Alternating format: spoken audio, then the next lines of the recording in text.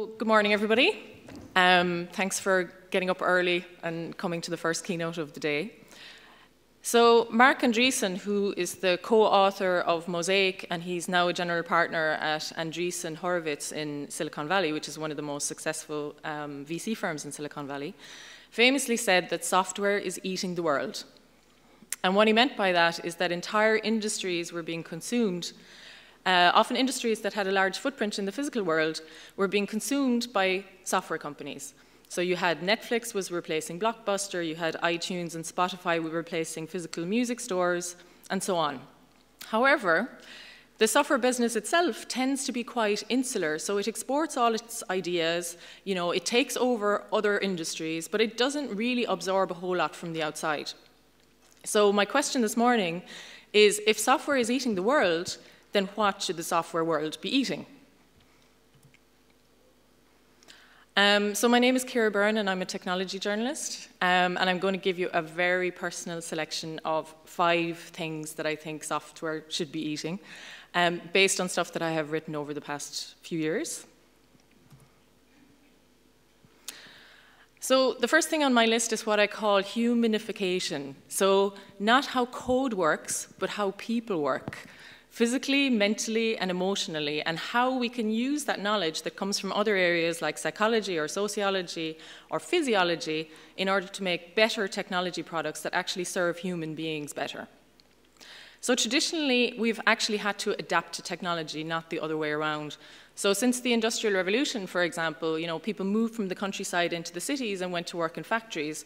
And if you were working in a cotton mill in the UK in the mid-19th century, the human beings in that mill actually served the machines rather than the other way around. And it was dangerous work, and it was difficult work. And then later on, we had things like typewriters and then eventually personal computers, so we all had to learn how to type. So again, this is not our normal way of interfacing with other people. So I was a software developer for many years. So that meant that I spent most of my time, 10, 12 hours a day sitting in front of a screen and typing in commands. And later on, I actually learned how to teach yoga. And I've taught quite a few entrepreneurs and developers like myself. And I've seen the damage that can do actually to the body, because the human body was not designed to sit for 10 hours a day doing this. So one of the things that we need to do, I think, so we've had a movement in the last few years towards more human technology with things like touch screens and gesture technology, so you can control things by doing stuff like this.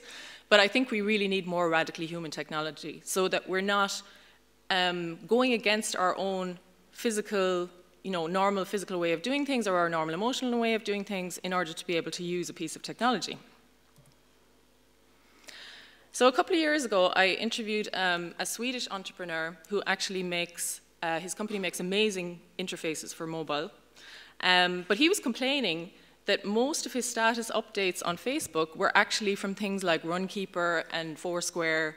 So he said he was communicating with his friends using things like GPS coordinates and the number of kilometers he had run today, and the names of the tracks that he had listened to on Spotify. And he said, we're adapting the way we interact with each other in order to fit in with this technology rather than the other way around. So what he said we should be doing is using the human APIs, what he called the human APIs, which means things like voice and movement and emotion and touch. And this is the interface that we should be using to technology, and also because that's the way we interact with other people and with the world in general. So if you think about those human APIs, babies are more restricted from that point of view because they don't have language yet. So this is a product called the Mimo Baby Monitor, and it has integrated sensors. So that baby grow has integrated sensors which sense the temperature, the respiration, the body position, the activity level, and actually that little turtle thing is also a transmitter, so it can stream sound. So what's interesting about this is that it is integrated into clothing. So we all wear clothing every day anyway, so this is not an extra thing that we clamp onto ourselves, which is actually very ugly a lot of the time. So this is the stage we're at with wearables at the moment. It's actually part of our existing world, and that's what really human technology should be. It should be in the background. We shouldn't have to change the way that we do things in order to use it. It should adapt to the way we do things. So if we move from the physical to the emotional, this is a company called Magisto, and what they do is they use very sophisticated computer vision, speech analysis, music analysis, and machine learning in order to be able to automatically edit mobile videos. So you can take some footage that's on your mobile phone and you'll say, okay, I want to edit it down to 1 minute, and what kind of mood you want to create, and then it will do it for you automatically. So you might think, okay, but like, what does this have to do with emotion? The reason that these are emotional algorithms is because the editing is actually what creates the emotion in a video. So it's not in the original footage.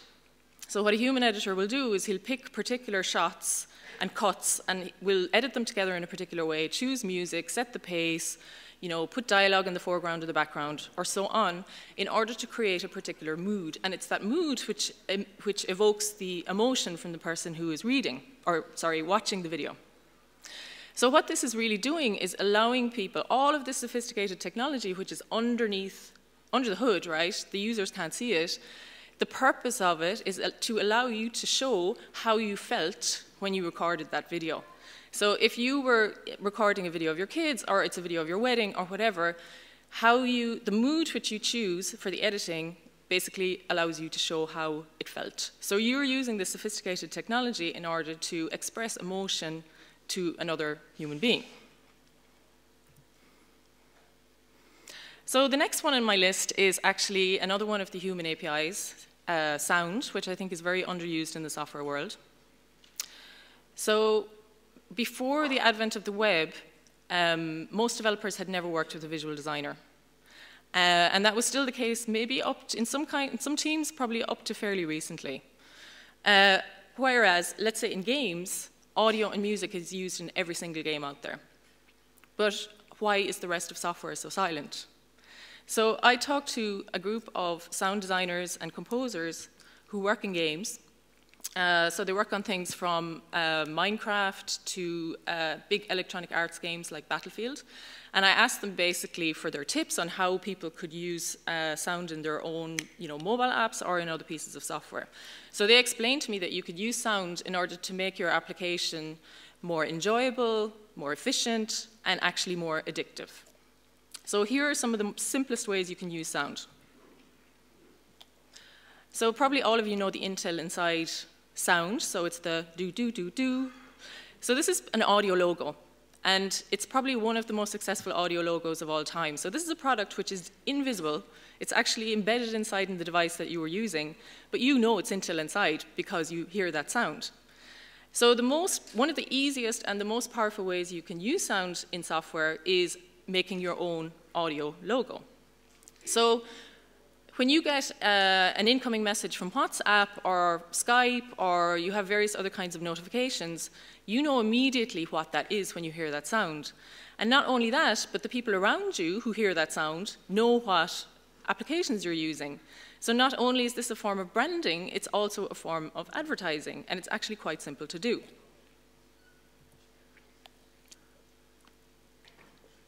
So one of the other main ways that game designers use sound is information flow. So how to communicate information with the people who are using the game. So for example, in the original Super Mario games, the music used to speed up as you were running out of time. So instead of giving you visual information on the fact that you were running out of time, or you would combine it with the audio to basically make that information transmission clearer and more efficient. And then the other way they suggested that's an easy way of using sound in an application is rewards. So every game usually will have a particular sound which you hear when you have managed to get to the next level or when you have achieved something within the game. And if you get used to playing the game, then you kind of get conditioned to want to hear that sound. So you're completing the task almost so you can hear the sound. So what they suggested was you could also use this in other types of software. And in particular, if you're trying to encourage users to do a task that maybe they don't want to do, so maybe you have something like, I don't know, an expenses claim, application, so people have to fill in their expenses, which they're not usually keen to do. So if you associate a kind of reward sound when they complete that task, that can actually help them to encourage people to complete it, because they will complete the task because they want to hear the sound. The next one is on my list is what I call value-sensitive design. So this is really bringing ethics into the design of software. So techies tend to believe that technology is always a force for good, or at worst, it's neutral. And of course, this is not true at all, because when you design any system, whether it's a social system, a social network, or a software system, you're making decisions which reflect your underlying values and your material interests. But this is something that most developers never think about. So if you decide you are going to, for example, store a particular piece of data about your users, and maybe you combine it with some other piece of personal data about your users, that's not only a technical decision, but it could also be a moral decision.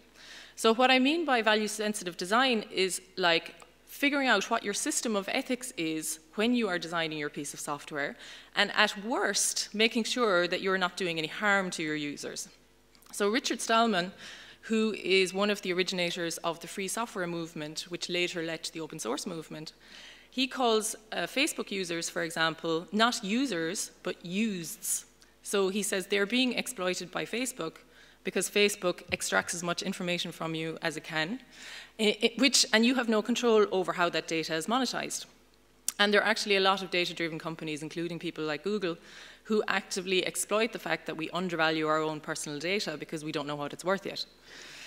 However, there are some companies out there that are trying to use a moral compass when they build technology.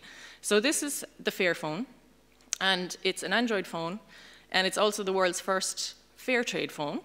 It was developed in Amsterdam, where I'm based. So it does things like it only uses rare metals from conflict-free zones. So there are actually wars going on in certain parts of the world, so that these rare metals that are used in mobile phones can be dug up and used in your new iPhone. The workers who make it are taken care of, and you have all the other stuff that's associated with fair trade, but which just does not exist, more or less, in the technology world. So we take that as standard in things like food or coffee or whatever, but it really doesn't exist in technology. And the great thing about this phone is that you can't actually get one. And the reason for that is because the first batch sold out immediately, and they're in the process of making the second batch. So what this shows is this kind of using ethics as part of your software company is not only, I suppose, morally rewarding, but it can also actually be good for business. The next one is what I call model view culture. So not only does the software business export its products and its ideas to the rest of the world, so we were just talking about Lean Startup, for example, which comes from agile development, turned into Lean Startup, which is now used by industries all over the world. But not only have we exported products and ideas, but we've also exported the culture of the tech startup. Shanley Kane is an author, and she worked in several companies in Silicon Valley, startups in Silicon Valley, as a product manager. But when she was in university before this, she had actually taken some courses in things like cultural studies and studies of representation. And these are ways of analyzing culture. So they give you tools and techniques for analyzing popular culture or the culture of a group of people. And I did an article with her, and she used this basically to critique startup culture. So I interviewed her a while ago for an article called "Why Your Startup's Culture is Secretly Awful." And one of the things she said was that culture is made up primarily of things that no one will say. So what this means is that in every development team, in every startup company, in fact, in every group of human beings, they have a submerged set of values and beliefs, priorities and power struggles, myths with heroes and villains, and then punishments and rewards. But although we are absolutely obsessed in the tech business with measuring and analyzing everything, and we use actually the culture, startups use their culture as a selling point, but we don't analyze it at all. So one of the things on that list that we really have a problem with in the startup world is power. And the reason for that is because So startups are kind of notorious for wanting to eliminate all kinds of hierarchies, partly because they define themselves in opposition to big traditional corporates who have formal hierarchies with lots of levels of management and all this kind of thing. So Google, for example, eliminated all managers in the early days before bringing them back because they realized they actually needed them. GitHub has a system called open allocation where people decide which projects they're going to work on themselves, and they don't have a traditional manager in the traditional sense. But the problem with this is that power is an aspect of every human interaction. So it doesn't matter whether you have traditional managers or not. And if you have eliminated your formal power hierarchy, so nobody knows anymore really where the authority is or how power is supposed to be working within a group of people, that means you actually have to be more vigilant rather than less vigilant for abuse. So a good example of this was, again, GitHub, which every developer in this room will probably use. It's one of the most successful companies in the development world. So they had a PR debacle recently because they had a prominent female developer who left basically accusing the company of sexism. But one of the things she also said was that the wife of one of the founders had been kind of bullying and harassing her, even though the wife didn't actually work for the company, and this was kind of on the behalf of her husband. So this is a perfect example of power operating, but not through a formal structure and being all the more destructive for that reason. So GitHub has had an awful lot of trouble since all this stuff came out. And then the final thing on my list is what I call thick value. So thick value products are products which make users truly better off, which means it improves their health, physical or mental, it improves their social relationships, or it improves their economic status in a measurable way. And this phrase, thick value, comes from this book called The New Capitalist Manifesto, which came out a few years ago. And the author explained to me that thin value, so these are, I suppose, concepts from economics. So he explained that thin value is where you transfer value from one party to another. So if you make something for $8 and you sell it for $10, then you make $2 profit. But if the losses to other people in society, so maybe the workers who made the thing for $8, or the environment if you're using lots of raw materials or whatever, is more than $2, that means you are not creating any authentic value. So you still have your $2, but you haven't actually created real value. And that's what he calls thick value. Or the other definition of thick value is if you make a profit of $2, but the benefit that you're giving to your users is not actually worth $2, then also you have failed to create any authentic value. And this brings up the idea of use value versus exchange value. So use value is how useful something actually is, and exchange value is how much money you can get from it.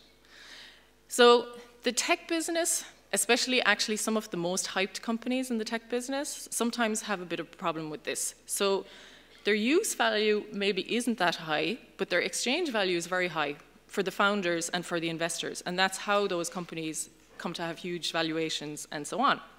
So I've been complaining about this for quite a while, but I decided, but I know it's really difficult to actually build any new business, right? It's really, really difficult. And I know because I'm a freelance journalist, which is basically being the CEO of myself in a dying industry. So without having to consider like all these kind of moral issues and thick value versus thin value and all this kind of business. So I decided to stop complaining about it and try and do something about it. So last week I got selected for this program called Significance Labs.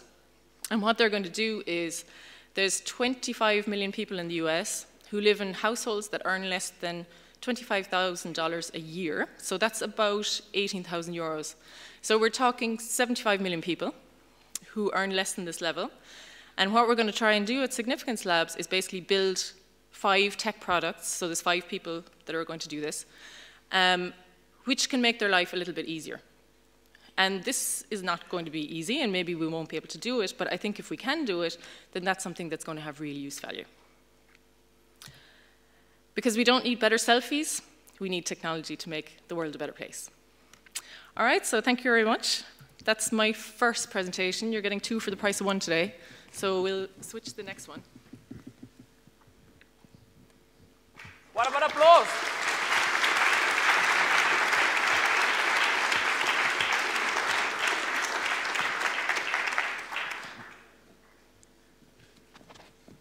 You should get a higher dose of coffee because in case you're still sleeping, so. Or guarana, yeah. I drank 3 guaranas yesterday. Yeah, for me it working, you know. Okay. It was full moon yesterday, so I didn't sleep till like 4 o'clock. So I don't know, it was guarana or full moon, but you can try it. So, Ciara, go ahead. All right, so while the last presentation was quite high-level, abstract ideas, you know, kind of you might take one idea out of it that you'll think about a bit more later. This one is very practical and very down to earth. So probably for a lot of you in the audience who work in a startup, this whole how the press works is probably a complete mystery, because it certainly was to me before I started working in it. So I'm going to give you some basic tips on how to pitch your product and your startup to the tech press. And this applies not just to the tech press, I think, but to pretty much any form of press, any journalists. So the first thing, and I think actually that most startups don't consider this enough, is why do you want press in the first place? So startups tend to think of press and, you know, investment as always being good things, right? The more the better. And it's not true. It should really be the amount of effort you have to put into it and the amount of benefit you get out of it is in balance, that you get more benefit than the effort you put into it. And in order to get press, you will have to put effort into it. You're either going to have to spend money or you're going to have to spend time, which is the same thing. So some of the typical reasons that you get from startups about why they want press is things like nobody's using the product. But as Ciara pointed out yesterday, you know, the thing that's going to kill a bad product quickest is good marketing. So if you get a lot of press and you don't have a good product, then that's going to kill you completely. But also journalists don't want to write about a product that isn't really that interesting. The other one is we want to do a launch, right? And again, companies are not often very clear about why they're launching something, or like what kind of launch is this? And launches are often associated with vanity metrics, which are not real metrics for your business. So if you're not getting new customers out of it, or you have a new investor, or whatever, then okay, you got a lot of hits on your website, but that's a vanity metric. It's not a real metric most of the time. The worst reason, and this is the one that I get most often, is our peers are on TechCrunch, or our peers are on whatever. It doesn't matter. What matters is that your business is doing well. So the next thing I'm going to talk about is better reasons for getting press, or trying to get press. So maybe you want more leads. Maybe you want to make more sales. Maybe you're looking for new investors. Maybe you're looking for new developers, so you need more applications for jobs. Or maybe you need new partners, distribution partners or other kind of partners. So you should be fairly clear when you start to try and get media coverage, which one of these is the most important to you. And there may be a couple of different ones, but the way that you pitch to the press and also what kind of press you approach is dependent on which of these objectives you're trying to achieve. So you should be pretty clear about it. The next one is what kind of press. So the other thing startups tend to think is that all press is the same. But there are different categories. And depending on what your objective is, you're going to want to target one category more than the other. So there's the tech press, which is people like TechCrunch and VentureBeat and The Next Web, you know, the kind of stuff, people that I write for. Then there's the business press, which could be, well, Forbes is technology and business, or it could be the Wall Street Journal, or it could be whatever. There's the trade press, which is actually really, really important a lot of the time when you're trying to get new customers. So to give you an example, I did a story on a company called Tree Metrics, which is from Ireland, and it was started by a forester.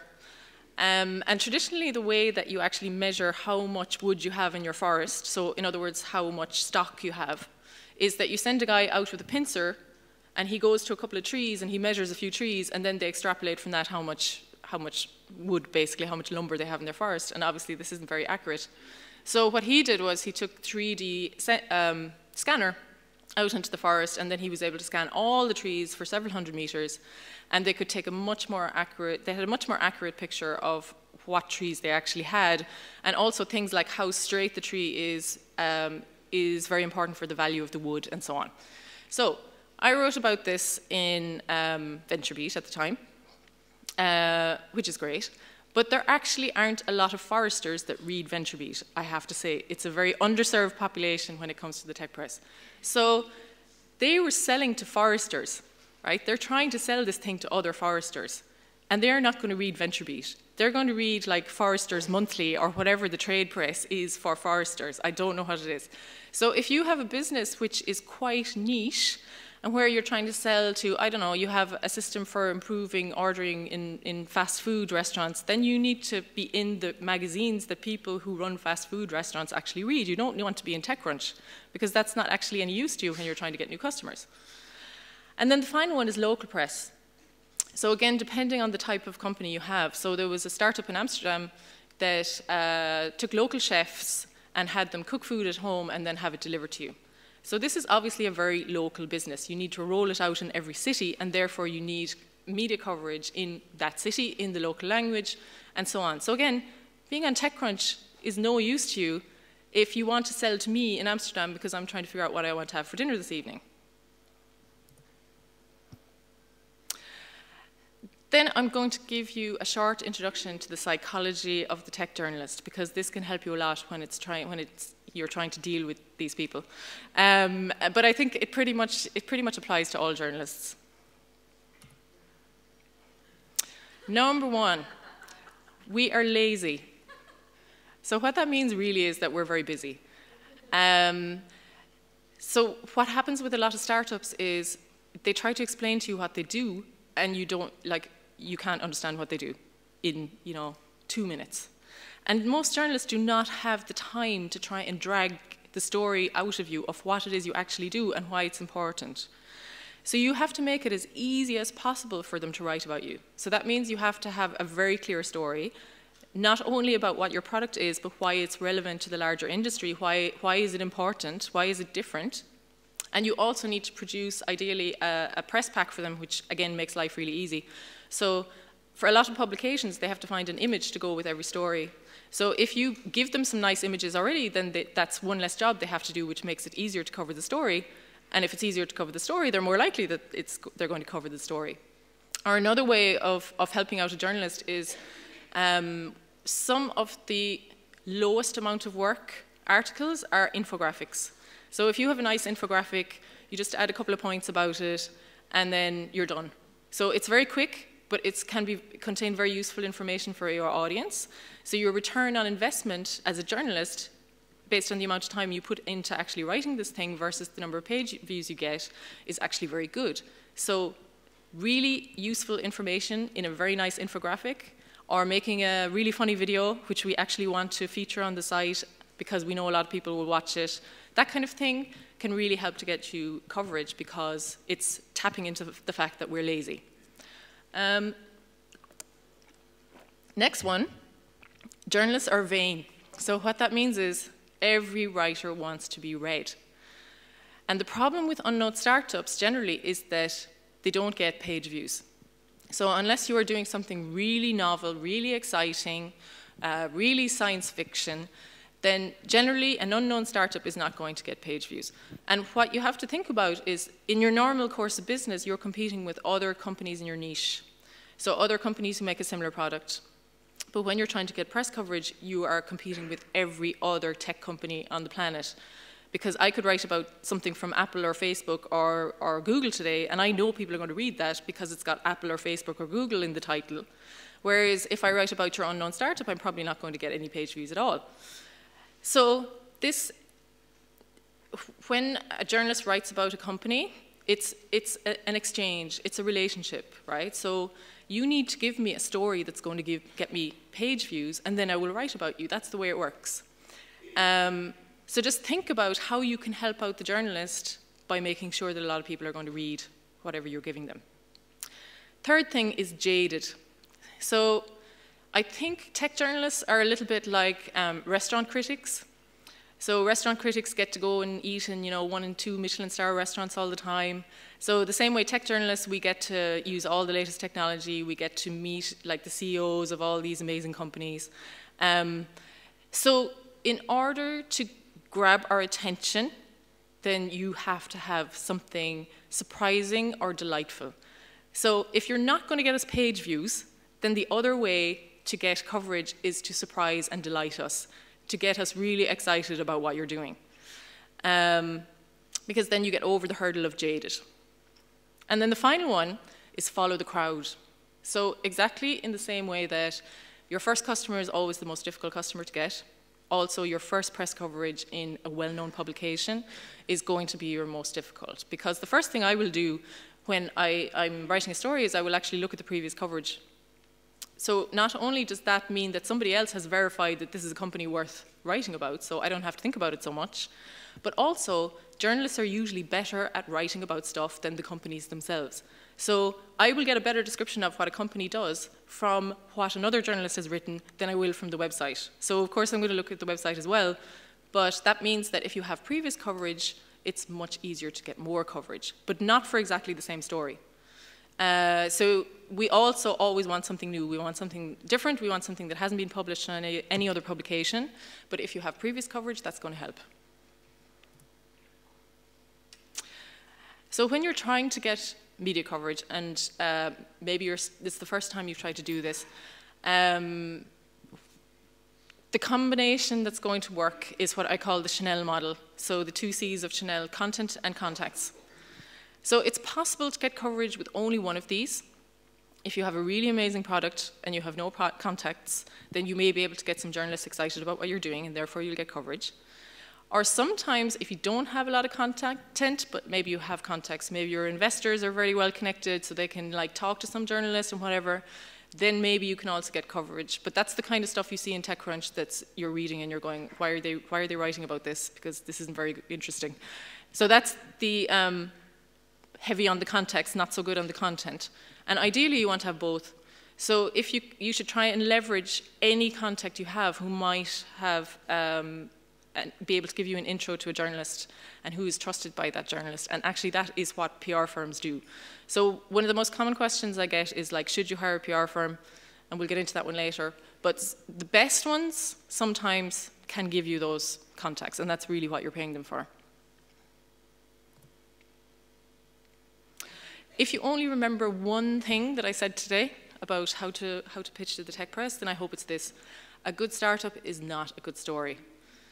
So there's a difference between a good business and a good story. And when you're pitching to investors, which is usually what startups are doing when they're pitching a business. So they're pitching something which is going to make money for that investor. When you're pitching to a journalist, they don't care so much about whether you're going to make money or not. They care about, is this an interesting story that my readers are going to read, and am I excited about it, and do I want to write about it? So you have to pitch in a different way. You have to think differently about how you're going to talk about your company and what your company is doing in order to get a journalist interested. So a few tricks. One thing which can make your product more interesting is what we call a story angle. So to give you a good example, there was a video forensics technology coming out of Iceland, very interesting technology, but you don't just want to write a description of a technology, right? It's interesting, but okay, it's not really a story.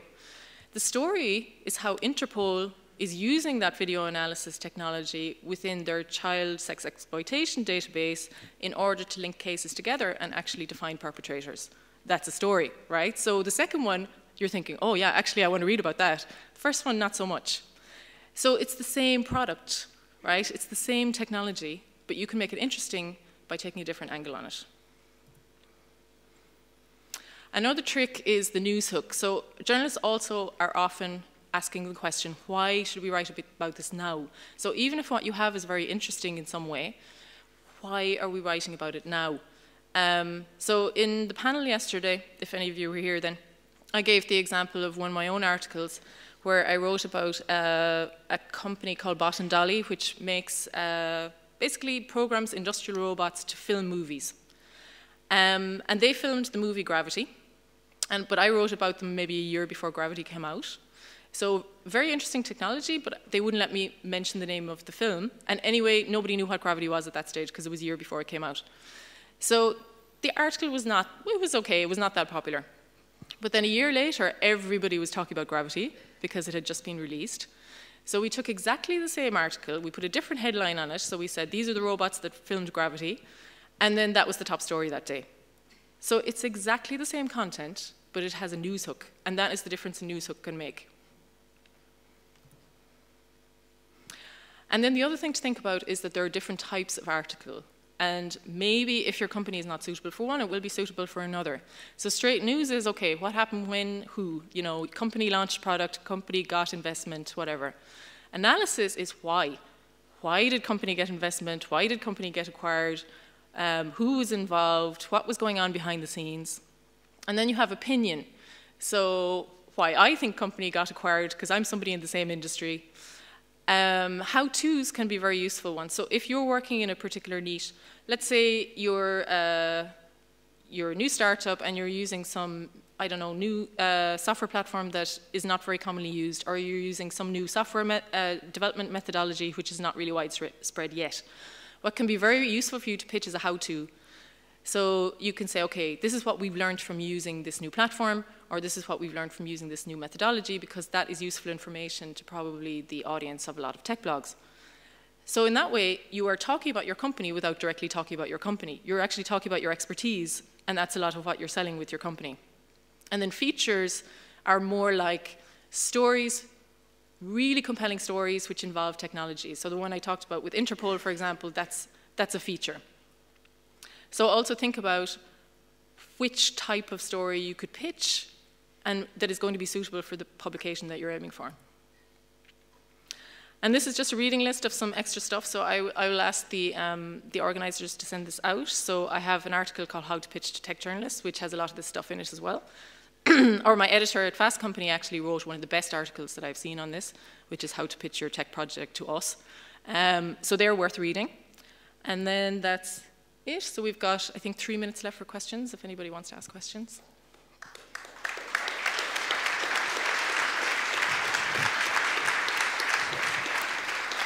Woo. Fantastic. Questions? Last row.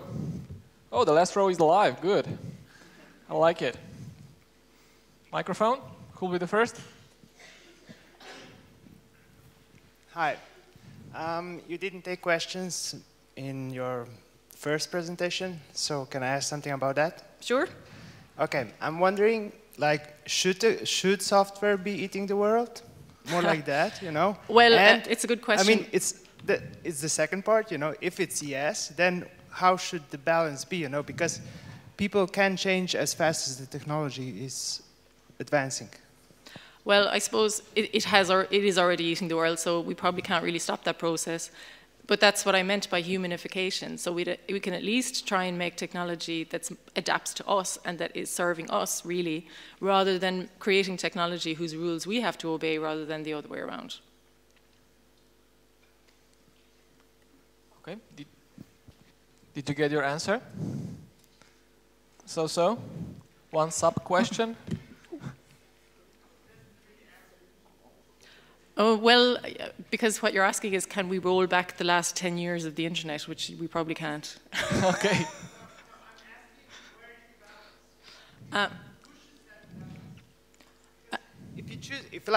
If you take, I mean, innovation shouldn't be limited, but, you know, too much innovation is harming. Yeah, I agree. So then I think we need to push back with some of the things that I mentioned in the presentation, like this humanification, or like thinking about ethics in software, so that, you know, we counteract the fact that companies are gathering all this data on us. Or like another trend I mentioned yesterday is this no data, so that it will become a selling point for tech companies that they don't gather data on you, so that they will, if they can provide a really good service and not store all this data about you, then that will actually become a selling point. And who will implement this? Okay, we have another question here, so. Basically all of you. Yeah. Goran? Yeah, there in the middle. Hello, Goran, CEO advisor. My question is there any value in mass distribution services like PR web? Because I think you talked more about one-to-one to journalists. Oh, you mean press releases? Press release distribution services, okay. Like PRA or... To be honest, I never write from a press. The only reason I ever write from a press release is if I'm already interested in the company anyway, in the story, and then the press release is just a really good or should be a really good summary of what is actually being announced. But I very rarely, I mean, it's different for different journalists, but I very rarely write something directly from a press release just because I saw the press release. Oh yeah. So yes, but there are journalists who do. So for that reason, it can be useful because you can get to a lot of different publications at the same time. But really, if you want to get coverage, you want to target some specific journalists before the press release goes out, because the problem with a press release is everybody gets it at the same time, and everybody will want something before the press release goes out if it's an interesting story. So you should try and target a few journalists first that you think will be friendly and will be interested a few days before, and then you send out your mass press release to everybody else. Okay, perfect. Is there a list? Yes. Is there a list so that I could know which kind of persons should I contact? Well, most of these, like Business Wire and whatever, they have particular circuits that you can ask for. So you can ask for the tech circuit, or you can ask for the west of the US or whatever. I'm not an expert on this because I'm not in PR, but you can actually target certain types of publication in certain countries and so on. Okay, thank you. Good. One really, really quick question. Okay, there, in front of you. Yeah. Just a quick question. What would be the difference with contacting local press or global press? Because locally you can maybe make one-on-one contact with a journalist, but how do you make things work globally? Well, as Ciara mentioned yesterday as well, Twitter is really good. And trying to actually develop a relationship with a journalist before you actually pitch something. But if you can, actually the best is always one-to-one. So events are really good for that. So big conferences, because there's loads of journalists there and they're looking for stories. So if you can, without harassing them, if you can actually track down some relevant journalists at an event, that's usually a really good way to do it. Perfect. One big applause. Thank you very much.